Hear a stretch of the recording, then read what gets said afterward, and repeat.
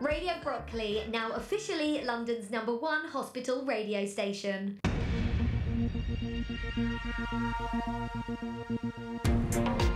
Hello, welcome to Brockley News, Radio Brockley's weekly show with news, interviews and information, including updates on all you need to know about what's happening in and around the hospital. I'm Alan Joyce, and coming up tonight we'll be hearing the latest on the new buildings which you may have seen going up in the hospital within the RNOH, and we'll be hearing from the RNOH Programme Manager Richard Scott and Rose Donaghey, who's the Training Construction Manager. We'll be on the building site hearing all about how the redevelopment is going. And then at 7:30 your chance to win some super Radio Brockley goodies. Bedside Bingo will be here, David Rauch calling out the numbers. And then at 8 o'clock tonight, all your choice of tunes on the Sunday Request Show with Keith Reeve. So stay tuned to London's longest running hospital radio station, Radio Brockley.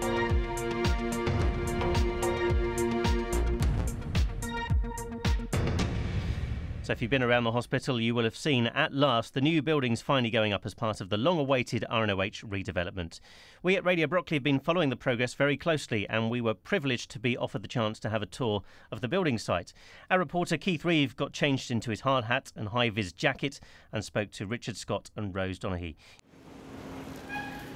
The background atmosphere you can hear is our long-awaited redevelopment of the Stanmore site and advanced stages of the actual construction of our new 5-storey, £40 million walled accommodation block. And I'm pleased to actually say I've been joined by Richard Scott, who's the Programme Manager here for the RNOH, and also Rosie, who's the Trainee Construction Manager. Trainee Construction Manager. Good morning, both of you, and thank you for sparing the time. So I've had my safety talk from Rose, who's also issued me a pair of size 8 boots, which are quite comfortable actually at the moment. Steel toe caps. Steel toe cap boots to protect. And steel soles. Right, okay, so I'm not going to go too far on wearing these, and a very nice white hard hat to protect my bonds. Going to give it a tap. What's it say on it? Zero harm, make safety personal, which is always the best policy, isn't it? And it's yellow. And it's yellow. And why is it yellow, Rose? Yellow's for a visitor. So I'm a visitor, you guys are wearing white for obviously people that should be here. Also got my high-vis vest on, protective glasses as well, and a pair of gloves, which is going to make operating the recorder very difficult with my thumb, but we'll manage, or if not I can probably get one of you two guys to press the right button when I point at it. I'll stand in, yeah? Okay, fair enough. I can see several layers of concrete, lots of steel safety barriers, lots of piles holding the ceiling up. At present we're just building the structure. It's a 100% concrete structure. There's a little bit of steel support goes in later on, but basically it's concrete columns, concrete beams and a concrete slab. And they're just about to start pouring the 4th floor, and in about a month's time they'll pour the 5th floor, which is the roof, and then the concrete will be finished around about the middle to the end of June. A couple of weeks' time the walls will start going in, which are plasterboard internal walls which make the building waterproof, and just after that, probably in a month's time, the windows will start going in. The whole object is to make the building watertight around about the end of October. Just before the rains of winter come. That's the plan. Does it have a name in modern building techniques? In situ concrete, so it's wet concrete that comes in and set off. There's no precast units. Sometimes you make it all in a factory and bring it in solidly, but here it's all coming in as wet concrete and truck mixers, and it goes solid here. I've watched this over the last few weeks, months since it started. So we're in May 2017. This started last summer 2016, due for completion end of 2018. I noticed that there were huge columns going in with steel bars going through them, and they seem to have then filled those with concrete. What are those? There were piles underneath the building because the ground's clay. And if you had weak foundations, it would sink and twist. We put piles down, which are like columns that go into the ground. And there's 300 of them underneath there, about 24, 25 metres long. And they take the load of the building, stabilise it, and make sure it stays where it is. Wonderful. Rose, can you tell us how many people do you have on site here at any one time? I think yesterday's count we had 70 on site, so most of the people on site currently are doing the concrete work, fitting the rebar. We've also got the scaffolders on board now to the west elevation, just round the corner, and we will be getting the cladding contractor on board soon. The M&E side of the build, they should be starting shortly. What's M&E? Sorry, mechanical and electrical. So yeah, obviously there's a lot of work around that. Things are really starting to pick up. It's kind of being quite nice managing just one subcontractor, but as you can imagine, it's going to get a lot busier now. Once we get the envelope on, and then we're going to start working on the internals, and it's go, go, go. Brilliant. Now, in front of us here, towering above this 5-storey, or 4 stories it is now construction, we have this rather magnificent red crane, which went into site, I think, early February, in the fog and the mist that we had around that time. I believe it's over 100 feet tall, is that right, Richard? Yeah, just over 100 feet tall, and the jib goes about 50 metres, and at the very end it'll carry about 5 tonnes, because it takes the big skip. You see the big blue concrete skip goes up? So they fill that up. That's got 2 cubic metres of concrete in it, which is 5 tonnes. So it'll take that at the end. Wow, that's impressive. Now, the question I always ask about crane operators, how do they go to the loo? Good question. First of all, we have a female crane driver here. Oh, right. Who's currently in Antigua. Right, so we have a stand-in. We have a stand-in, yes, called Chris, I believe. So what Chris will do, he'll climb up the crane in the morning, and then he'll climb back down if he needs the toilet during his lunch break and so on. And obviously sometimes he might have to wait a little bit longer depending on deliveries if it's a busy time of day. But yeah, we've got all the facilities here, so we don't ask that they do anything up in the crane. So how long will the crane be on site for? I imagine it will stay here until the roof's completed. Yeah. So I suspect it will go just before Easter next year. Well, let's move on to a different location and see what we find there. Well, we've just come down a temporary set of metal stairs, so we're really right into the basement of the building, I'm guessing, here, guys. Floor. We're on the ground floor level now, and behind us is the little concrete cliff that supports the outpatients department car park. Because it's a big drop, as you can see, it's 7 or 8 metres. We've had to support it so it doesn't fall down on the building, and we have these piles, which are basically 600 or 2-foot diameter concrete tubes that go down another 24 metres below what we can see. Wow. And they're there to support the ground. And there's about 100 of them. I think there's 73 in my memory, just under 100. Spot on. Fantastic. That's an impressive bit of construction in its own right, holding that lot up. So turning back towards the building, as we're walking away from the what is now the outpatients car park area below the level of that car park. So as Richard said, we're sort of 20 feet below ground level, and looking into the ground floor of the building. If I'm standing here in a year's time, what would I expect to see in this approximate location, Richard? You would see some very interesting gas boilers. We're now into one of the plant rooms, and it's full of water tanks and boilers and pumps. Now we're walking to the front of the building, on the ground floor, walking across towards where the entrance is going to be, which is the entrance is where the crossroads are, down to Estates and the East-West Road. Yep. And there's going to be a full height glass entrance. So glass entrance, 5 floors high, with a big atrium in it and a glass roof. I'll make sure I don't trip up this. There we go. Which will be the focal point of the building. And we're now standing in the entrance foyer. And as you can see, there's no concrete in front of us. So that's all going to be glass. All that's glass. The glass roof, the glass wall, all the way down. The staircase is in the middle of this open area, and there's a reception desk. And there's 2 retail units, a coffee shop, and the little newsagents behind us. 2 lifts as well. And 2 lifts. They're the visitors' lifts for the visitors to go up and down. We do have another 5 lifts, and there's 3 lifts at the far end of the building near the theatres, which is where we take the beds up and down and get to the other parts of the hospital. And there's 2 lifts over towards the Aspire direction, which will be used for estates and facility management to take the bins and the clothes and all the goods, chattels up and down. So that's 7 lifts in total, is that right? Yes. So these liftways will eventually obviously have all the workings in them that the lifts need to work, I guess. And do the winches all go at the top and stuff like they used to do on the old films when they're plummeting down the lift shaft at a rapid speed, or does that all change these days? Well, obviously there's a lot of health and safety sign-off before anything happens on site. We carry out risk assessments and method statements and how best to actually install the lifts. So I haven't seen one installed personally, so that's maybe one for you, Richard. These lifts will run like you saw in the 1950 films, yeah. A little bit more sophisticated. But they do have wires coming from the top and bottom, and they have the wires to make it go up and down, but also they have wires as safety mechanisms as well. The other lifts you were thinking of were the ones that run on hydraulics, and they basically have a big hydraulic ram in the basement and they push the lift up. But these don't, these are run on wires. Right, so where we're standing is going to be the official new entrance foyer of the Royal National Orthopaedic Hospital here at Stanmore. That's the plan at the moment.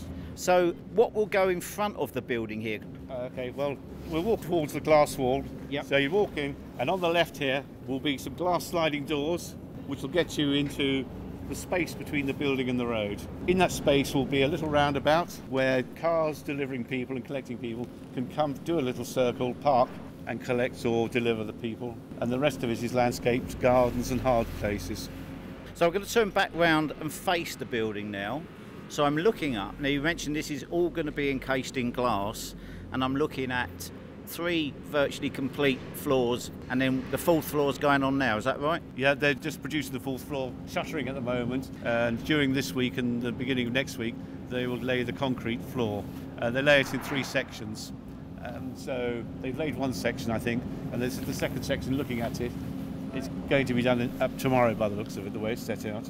Yeah, the plan is for concrete pour tomorrow, and then once that's set, the rebar will continue on the 4th floor. Once the rebar's down, then look into pouring the 3rd phase of the concrete pour, if you like. So another question for somebody who doesn't understand building terms, what's a rebar?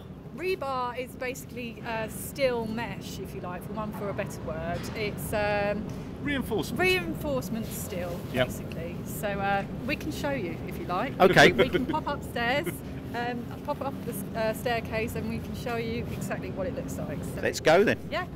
And we will be popping upstairs very shortly to hear part 2 of that fascinating interview about the new rebuild here at the RNOH.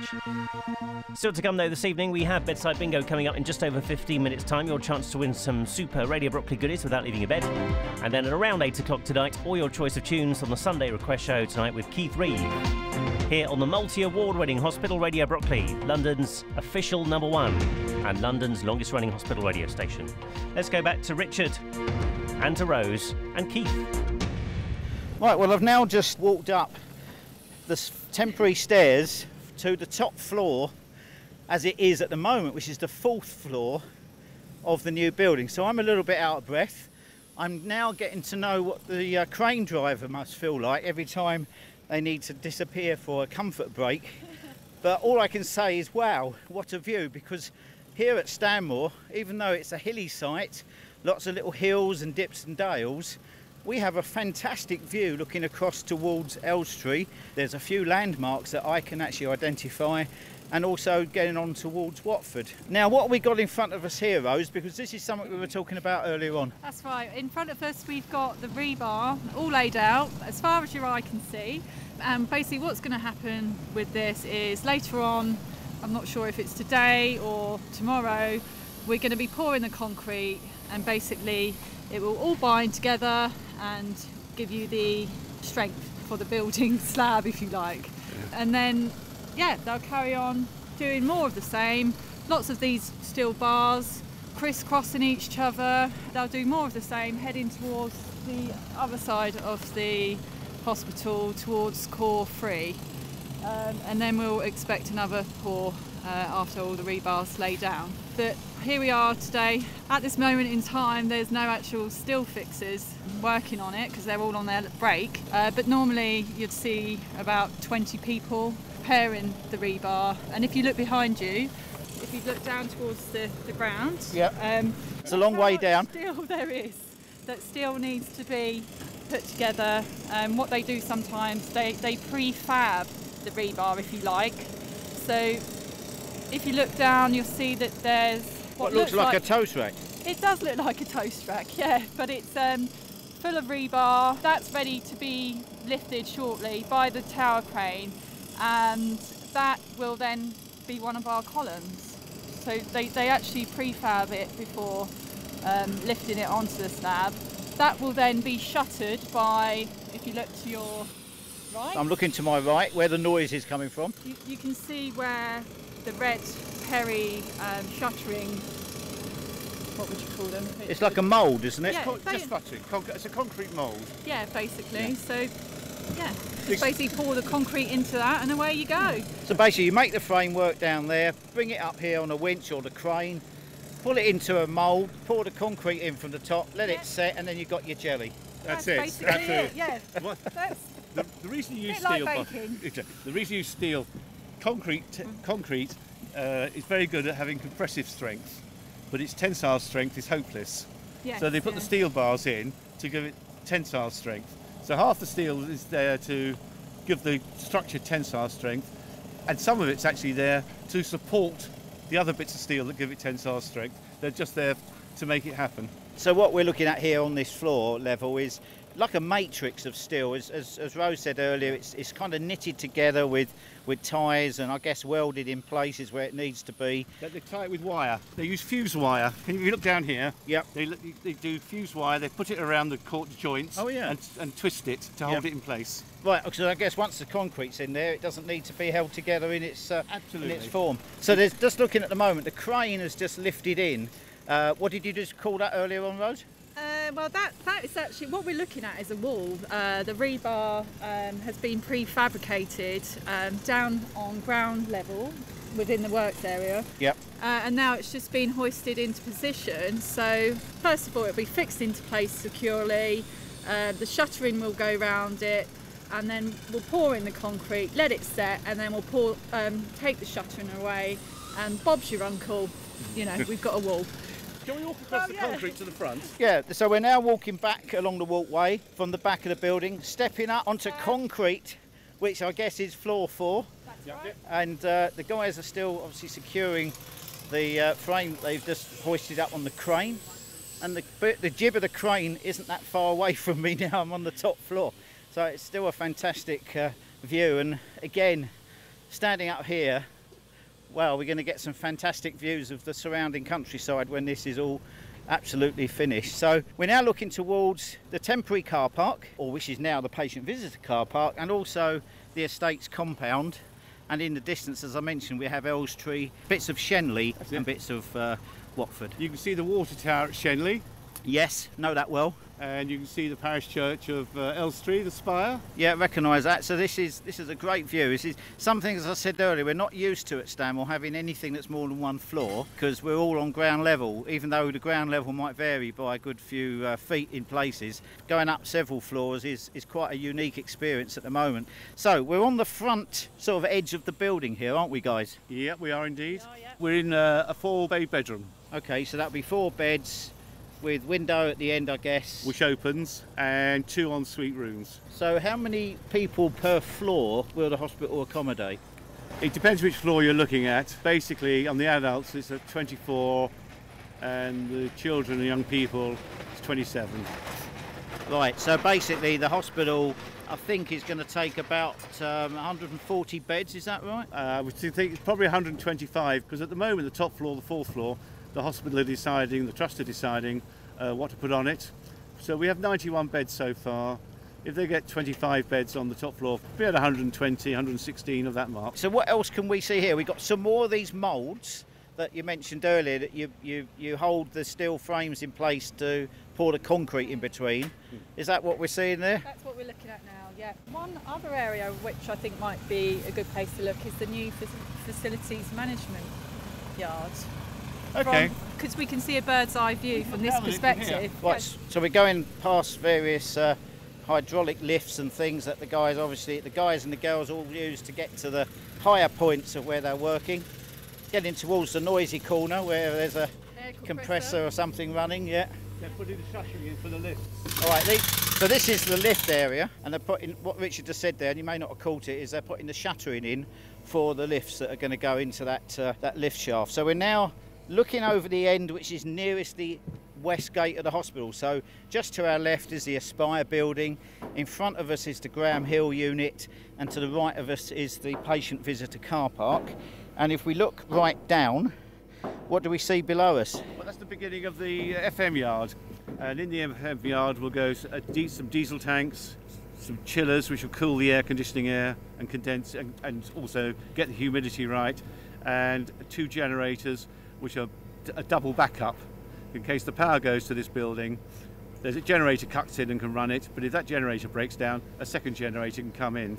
So there's sort of 3 supplies of electricity for this building. Right, so FM being facilities management. It is indeed, which is run by our Estates Department. Yeah.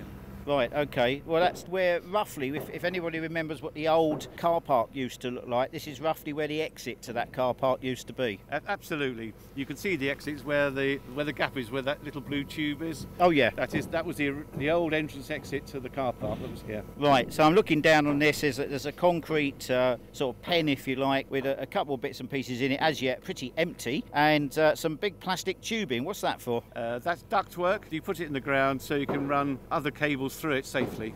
Right, okay. So where are we now in the stages of construction, Rose? So we're nearly completing the concrete frame. That's the plan, and as I was just discussing with Richard, it's been bliss in comparison to what it could be, you know. And will be. And probably might be, yeah. Well, yeah, probably will be. And so basically it's just managing all the different subcontractors and trades, you know, making sure we're on programme, making sure one trade can work and, you know, work in sync together. It's also about building relationships with different subcontractors because, you know how it is. The tower crane, for example, that could cause issues. The scaffolder might want scaffolding tubes and the other tradesman might want his plasterboard, and it's all of that. It's managing all of that, and which we do manage well. Every day at 3 o'clock we meet with the subcontractors and we kind of digest what's happened in the day and how things can be improved. So the following day we all know, you know, where we're going to start, and hopefully anything, you know, any issues have been resolved and things like that. But I would really like to think, you know, we're going to work in harmony together. I really do. I believe in harmony, and I will try my best to keep the site, you know, subcontractors talking, communicating, and, you know, ensuring the workers are obviously enjoy working on this project. Well, I think there's a thing here called the Stanmore spirit, which makes people work together very well in sometimes quite adverse conditions. So hopefully some of that will rub off on the people that will be working on the site here in some positive way, I hope. I hope so. You hope so. I hope so, yeah. But the classic example Rose just chatting about, next to this, I mentioned that the internal cladding walls are starting soon. It's called Metsec, the material, and they need a crane to get it up and down the building. About 2 weeks after that, the windows will start. They need a crane to get it up and down the building. Meanwhile, these people who are doing the concrete frame still want the crane. So they've had the crane all to themselves for 3 months, and all of a sudden others are going to come along and say, I want a bit of your crane. And that's when the discussions have to take place. So you always need a schedule, don't you, for the crane operator to know what to lift when, and that's right. So everybody keeps happy. Generally, people book the crane. There's a half-hour slot, and they pre-book the crane for half an hour, and they have to use that half an hour. Right, and you still got blocks and tackles in places, I noticed, as well, for various things. Is that what I'm seeing, or is that something else? And not at this end, but at the other end, I noticed a few blocks and tackles. Or maybe it was downstairs, I can't remember now. No, you might have, what looks like they're safety harnesses. Stop people walking over the edge. Right. You have a harness on, and you hook a wire on it, and the wire length is just enough to get them to the edge so they can't fall over. So if they're working on an unprotected area, they have to hook onto those. Right, so basically, you know, that classic photograph from the 20s, 30s in New York when they were building, I think it's the Rockefeller building, but all the guys are sitting on the edge of a steel girder. That's not allowed these days, right? Definitely not. No, definitely absolutely. Not. And I must just say, I did talk about tradesmen, but we do have tradeswomen as well. They're very important. Well, you are one of them. Well, yeah, I am. I'm hoping, you know, to go on and progress within the business. But we do welcome tradespeople from all backgrounds. From all backgrounds. And we're very keen to get apprentices on board as well. So we're meeting with Harrow Council today, actually. So I've got a meeting at 1:45. And they've been dealing with a local college, and hopefully we might be getting a few apprentices from the local college on board. So that's the plan. Brilliant, that's fantastic news. Well, we've now come down to, I think this is the first floor, would that be right? Yes, we're on the first floor, and we're standing on, we'll call it a loading bay. And so for the crane to get materials on the first floor, it's very difficult because there's all these other floors above it. And so what we do is we put temporary bridges out. So this is like a temporary cantilevered bridge. So the crane will drop material on it and can be taken into the floor.